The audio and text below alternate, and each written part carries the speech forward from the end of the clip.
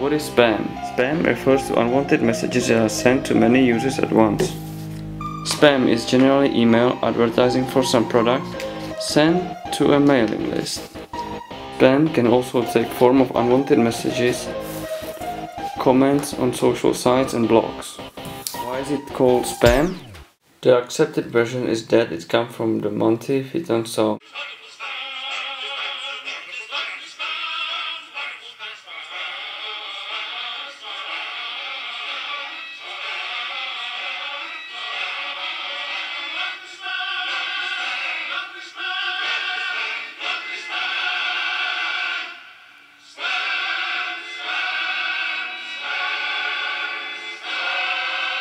Like the song, spam is an endless repetition of a wordless text. The commonest type of spam is adult content, health,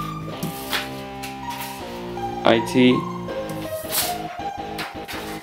personal finance, and education. How does spam reach my computer? Spam is sent across the internet to a server that stores your email, and this is collected by you. How do I find my email?